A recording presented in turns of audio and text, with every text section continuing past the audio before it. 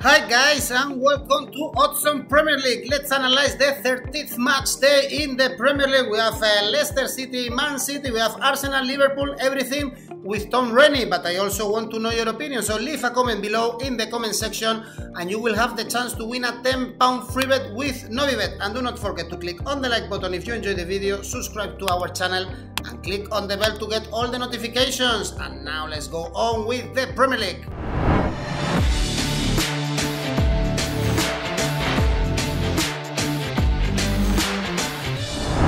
13th match day of the Premier League. This time we have all 10 games, so let's analyze everything with you. Tom, Rennie, how are you? I'm so happy the Premier League is back, so I didn't have to do any research on Kazakhstan for this one. But the international break is always tough. It's always tough also for the clubs because we had many injuries, so let's see how the teams come back. And also remember, next week we have European tournaments, Champions League, Europa League. So many teams will be keeping an eye on the next week. So let's start with the first one, Chelsea, West Brom. And probably Chelsea is one of these because, they have Porto in the Champions League. They have an easy rival in front of them, West Brom. So we all expect, I think, Chelsea to win 2-0 because West Brom, they don't score a single goal to anyone. They lost with Crystal Palace 1-0, remember? In the last game, no goals scored in the last three. And we know, Tom, Chelsea is rock solid. They don't concede, no goals conceded in the last 7 games. This is impressive, actually. So I think something like Chelsea not winning 2-3-0 will be a big surprise. Yeah, this is, of the weekend, your most obvious Asian handicap of what's there. Because, I mean, briefly on West Brom, the Allardyce thing has not worked. It hasn't worked. He's not come in Red Adair style and saved the day. The players haven't gone for it. It might be one of the worst squads he's been in charge of. He tried to turn a footballing team into an Allardyce team, and it just has not worked. Defensively weak, offensively poor. They'll be going down in about 5 or 4 match days from now. I don't see him winning here. I don't see him scoring here. As you say, Chelsea are winning to 0 on a regular basis. I expect them to do so again here.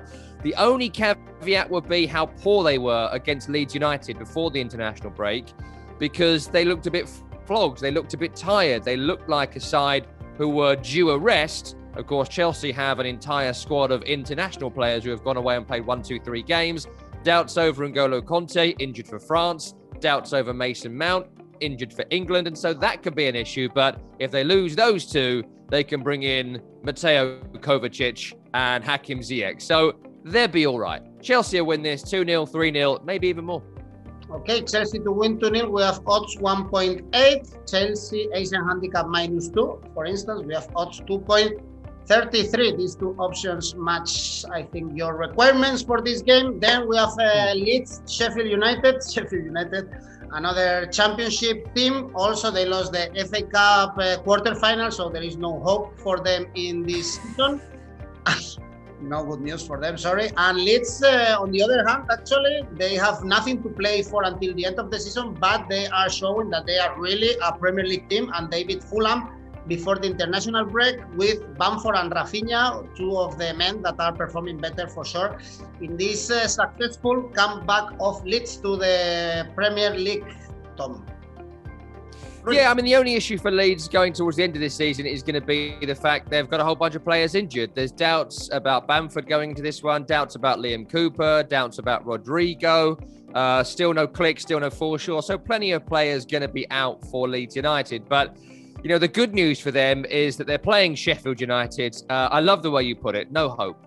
And there really is no hope for Sheffield United right now. Maybe the only hope for them was we keep hold of Chris Wilder and come up next year. He's been jettisoned. The owner's been on TV this week talking about Wilder wanted £4 million to resign, trying to bury Chris Wilder and make it all seem like it's the manager's fault and not the owner's fault. It's a real mess of a club. I was commentating on the Leicester game, and it was so pitiful. They lost 5-0, and it could have been worse. They're out of the cup as well since then, losing in the last weekend before the international break. Look, Leeds are going to win this. Leeds could win this with their second team. This is another win to 0. I'd be looking 2. I'd be looking 3. If Bamford's back, 3-0. Without Bamford, 2. Okay, we have then Leeds Asian handicap minus 1.5. Odds are 2.65. This is a good bet for this game. The next one probably is harder. We have Leicester City, Man City, two teams that qualify for the FA Cup semi-finals before the international break. And I say tricky because, well, Man City, they are winning basically every single game in the Premier League, but the derby. But maybe Guardiola, after the international break, thinking about Borussia Dortmund, he's going to make some changes. And Leicester City, they are in good forms. Tom, I remember me saying actually that they might drop from the top four as they did in the previous season, but they are looking strong actually. There's still time. There's still time for that prediction to come true. And last season, we got to match week 33, 34. We still thought they were going to do it. And they had a final 4-week blow-up that cost them. The good news this time round for Leicester is that last time round, everyone was dropping like flies. They were losing players. It's been the story of their whole season. Now, the majority of that first team is back. Apart from Harvey Barnes, everyone who would play this weekend is fit. So Evans there, Soyuncu there. Jamie Vardy is going to be fit. Looks like James Maddison should be coming back. Tielemans and Didi. Schmeichel, everyone should be there bar one. That's great news for this game. The second great bit is that Kelechi Iheanacho has finally found some form. His best form for Leicester, maybe his best form since leaving Man City for Leicester. And I expect him to be up front with Jamie Vardy for this one in a 2, which will cause City problems. The trouble is, as you say, it's Man City. They are beating absolutely everyone. And even if they are resting players for Europe, you know, Phil Foden is the kind of guy they bring in. Maybe the soon-to-be leaving the club Sergio Aguero might get a rare start here because they're thinking about games coming up after it. You know, the squad's an embarrassment of riches. The only chance for Leicester is if City's squad come back and they're tired from their exertions over international break. Their eye is slightly off the ball in this one because the title is all but won. And as you say, there are European games and cup games to come. So there's a chance for Leicester, but it would be a braver tipster than me that says Leicester beat Man City. So after that spiel, I'll go basic, Man City win. Man City to win. If you fancy a surprise, Man City to win, odds is 1.6. If we fancy double chance, for instance, for Leicester City, we have very good odds, actually 2.62, and we have to remember, Tom, that in the reverse fixture we saw 2-5 Leicester winning at the Etihad. Yeah. Very surprising result. Then also on Saturday we have a very good game to end the evening. Arsenal-Liverpool, two teams that are playing in Europe. We have Arsenal playing against Slavia Prague, Liverpool playing against Real Madrid, and both probably thinking more in Europe than in the Premier League. They've shown this in the last actually weeks or even in the whole season. Arsenal, they drew with West Ham, 3-0 leading for the Hammers, then great comeback for the Gunners. And Liverpool, well, they beat Wolves. It's difficult not to think about an outright result here going either for Arsenal or Liverpool. Actually, yeah, I agree. I agree. I think we're looking at a winner here. I think we are looking at a winner. I don't think we're looking at a high-scoring draw. I think we're looking at one of these sides. Here's the thing about these two teams, right? You mentioned the West Ham game. Thanks very much for bringing that up. I'm still getting PTSD from that. But both of these sides need the all is lost moment. That bit in TV dramas where everything's gone wrong. You've lost your job, you lost your house, and your wife has left you for the neighbour. And then suddenly it all turns around because you decide, I've got to fix my life. You know, moving on up. It's going to be okay. Arsenal needed to go 3-0 down to get something from West Ham. If they were 1-0 down, I think they would have lost the game. But it was so lost to them. They went all-out attack and they blitzed West Ham and probably should have won in the end. They were so on top by the end of it. And it's a similar story for Liverpool, really, because the season has reached the all-is-lost moment. You know, they're not going to, firstly, challenge for the title. That went January, February time. Suddenly, they're not even going to qualify for the Champions League. And it feels a bit like all is lost. I expect them to improve from now. I expect Liverpool to be a better side from this point to the end of the season. I can see them racing into a lead here. Arsenal trying to respond, but Liverpool blowing them away. I be looking. Firmino should be back as well for Liverpool. Makes a big difference to their balance moving forward. Might be a chance to rest Salah or Mane for a league game. They've been off playing African Cup of Nations qualifiers, long journey, lot of exertion. Could be a difference maker there. So I'd be looking for Liverpool to win. I'd be looking both teams to score, and I'd be looking over 4.5 goals in this game.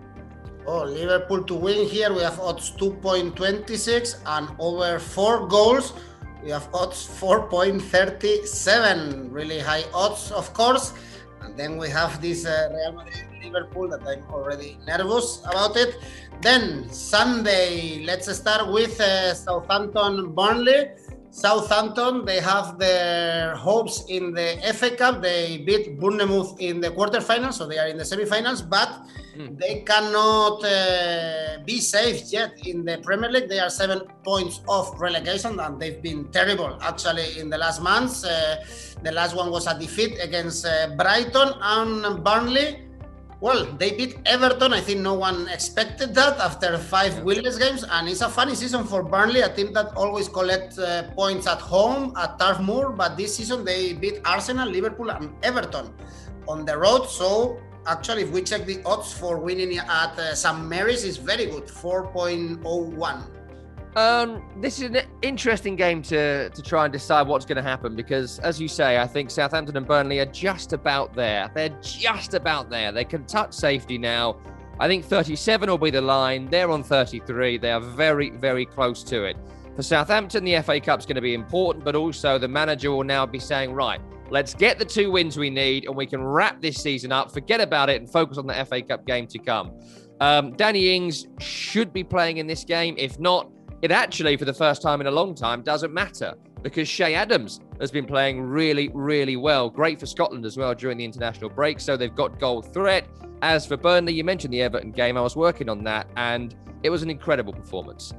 Defensively, very strong. Ben Mee and James Tarkowski, fantastic defensively. Dwight McNeil had his best game of the season. His goal was absolutely superb against Everton. So you've got 2 teams here that have got some attacking promise, defenders who can defend, and they're both going to play 4-4-2, guaranteed. And so what's going to happen?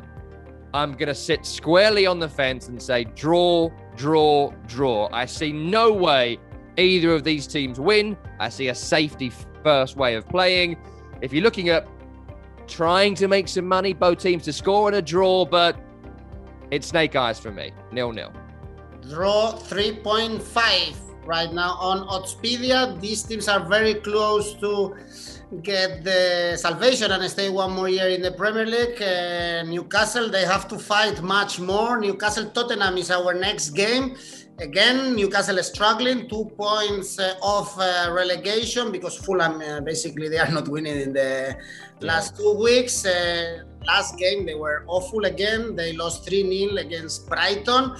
And the Spurs, they beat Aston Villa after their disappointment in Europe. Tom, they are actually close to Champions League spots, only 3 points away. So they can fight for sure until the end. They should and they must fight until the end of the season for this 4th spot.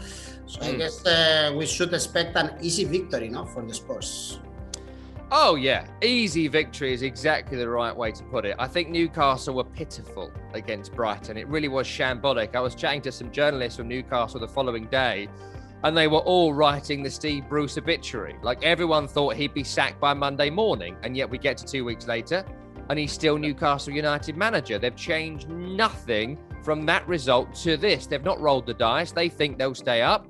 And I don't see where that confidence comes from. It was a dreadful defensive, dreadful offensive performance that I think is going to be tough to recover from. There was a survey I read this morning, which was supporter satisfaction. The least satisfied supporters are Newcastle United with around 20%. The least happy with their manager are Newcastle United with around 20%. The least happy with their transfer business, Newcastle United. The least happy with their owners. The least happy with everything. You know, the weather, the sausage rolls, you name it, they hate it. And they're right to, because it's awful. It's awful at Newcastle right now. And a lot of teams right now, I'd fancy them to get something against Tottenham because they've got a manager in Mourinho which doesn't suit the squad that he has.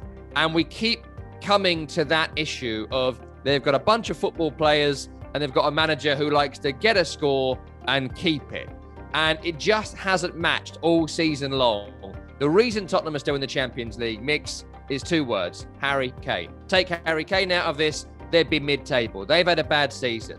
But Harry Kane keeps firing Tottenham to places they don't quite deserve. But all that being said, Harry Kane is fit. He is going to play. And quite frankly, I think Sheffield United right now would beat Newcastle. That's how bad they are. Tottenham win 2-0, 2-0, 3-0, maybe more. First Tottenham goal, this is all over. Tottenham Asian handicap -1, for instance, which is kind of a cautious bet. We have odds 2.14, so they need to win for 2 goals to get our bet. Actually, they are not bad odds for Spurs. So if you are this sure, Tom, place your bet for the Spurs because the odds for them are quite all right. Then if Newcastle lose, as you expect, if Fulham wins, they are out of the relegation zone. But this happened, this was the case in the last 2 weeks, and they couldn't win. They couldn't beat Man City. These things happen, but they should have beaten Leeds, and they didn't do it. And now they travel to Villa Park, a team that they are not going to play for anything until the end of the season. They lost against the Spurs. We said it before, and now they are in a bad run actually for winless games. So if you think Fulham can finally win and get out from the bottom 3, odds 3.4.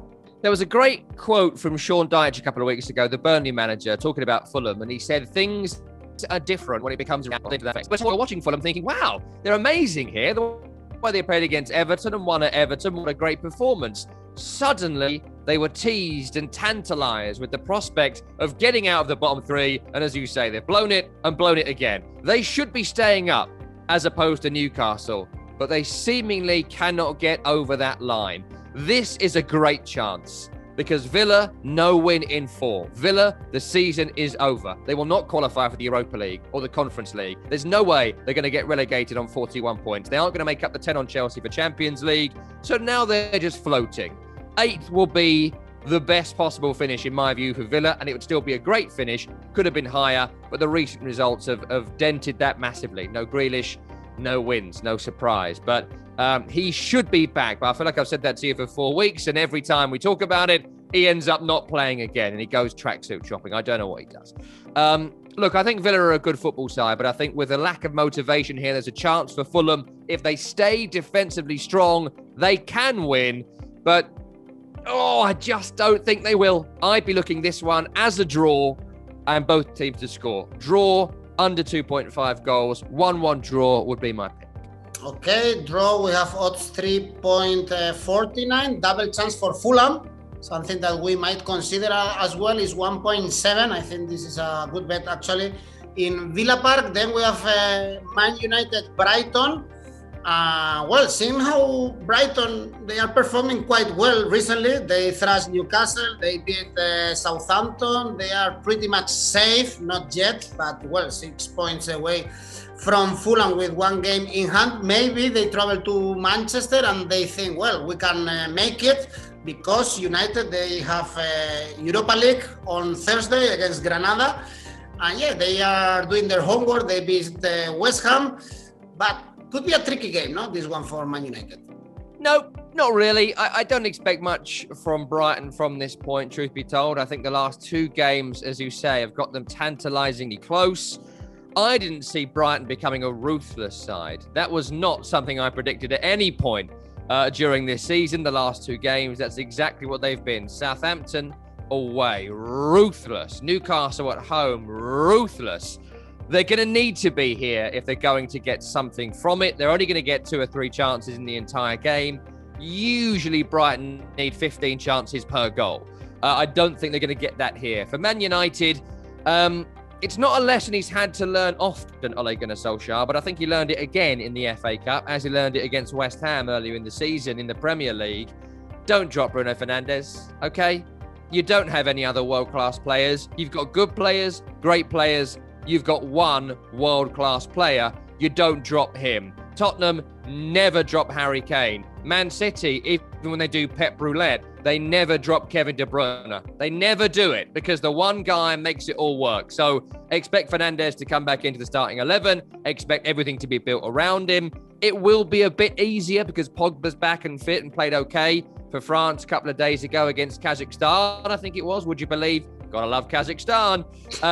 But look, I think United are going to win here. Brighton won't have enough. Another win to nil, 2-0, 3-0. Man United, easy win. Okay, we have Man United Asian handicap minus 1.5, for instance, 2.83. So they need to win for 2 goals. You're going to get a trip to Astana next time. And you're going to know that beautiful country as Kazakhstan. Monday.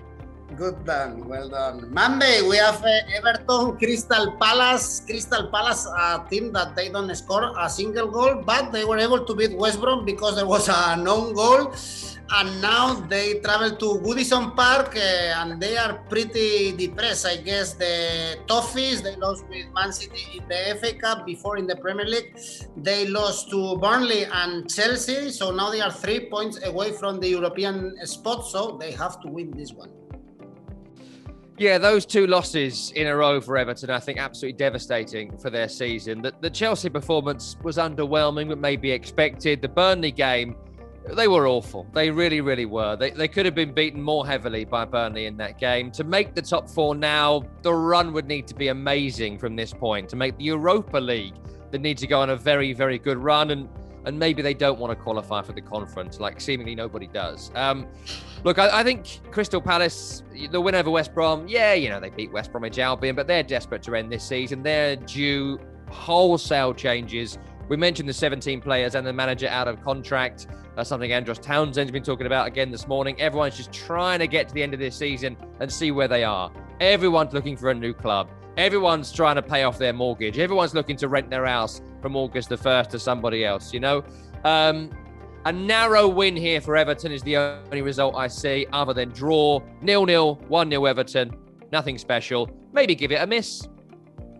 Well, Everton to win is already 1.85, so I can keep actually these odds are not that bad. The last game we have Wolves West Ham. Probably this one is difficult to call, and the odds are pretty all right for both sides. Of course, the Hammers are favorites, odds 2.63, because they are doing an amazing season despite that draw against Arsenal when they were leading 3-0. Actually, it was the opposite that happened when they played the derby against Tottenham in the first part of the season. And Wolves, they lost with Liverpool. Still many problems with the goals. Only 2 goals scored in the last 4 games. Yeah, real tough one, this game, to predict. I think Wolverhampton Wanderers, they look solid, but can't score goals. It's been the story for weeks and weeks and weeks. My analysis of Wolves for you has been pretty much the same every single week since we started doing these, because they look solid, they've got good players, they're well coached, they can't score. And I expect it to be very similar against West Ham. They'll look to be tight, they'll look to keep it defensive, they'll look to keep the ball as much as they can. They won't create a great deal of chances. For West Ham, away from home, they've been very, very good this season. This reminds me a lot of the Aston Villa game a few weeks ago, where Villa tried to boss them and Jesse Lingard wouldn't allow that to happen. I think with Lingard, with Antonio, with Pablo Fornals, who should come back into the side for this one, who's crucial for West Ham in terms of work rate, and with him not there and Benrahma in from the start, they lose that endeavour up front. I think West Ham are strong enough to win this game. I think defensively, they still look strong. I don't think Agbona should be back. That's a big blow, him being missing, but Diop and Dawson have done okay. Apart from scoring a goal against Man United and against Arsenal, Dawson's been very good at the back. Sojek and Rice in midfield, very good. Look, I think West Ham need to win this because they've got some tough games coming up. They've had some tough games, and I think they've got a lot to play for, whereas Wolves don't. I expect Wolves to have most of the ball. I expect West Ham to have most of the goals. I fancy a West Ham win. Both teams to score maybe, but West Ham win. Okay, odds 2.63. Then Tom, tell us your ACA to end this video. I have gone with a whole bunch of favourites this week, as you'd imagine. Chelsea will win easily. They're against a really poor side, as are Tottenham, so I expect them to win, and Man United to win theirs. The other two, to make it a 5-game ACA, is a little bit more tough. Leeds to win theirs, tough to back Leeds because of the inconsistency of Leeds United. And if you're feeling brave, and I am, throw the hammers in there too. Chelsea, Tottenham, Man U, Leeds. and David Moyes' mighty Irons all to win. Then, Tom, thank you, and let's see each other next week again. Bye. See you then. Bye, everybody. These are Tom Rennie's tip. Of course, he's confident about his West Ham. Let me know what you think. In the comment section, you will have the chance to win a £10 free bet with Novibet. And do not forget, if you enjoyed our video, support us. How? Click on the bell to get all the notifications. But first, like our channel, subscribe, and of course, click on the bell to get all the notifications. If you prefer to listen to our videos, you can do it. We have a podcast for you, and next week we are back. We have more Premier League.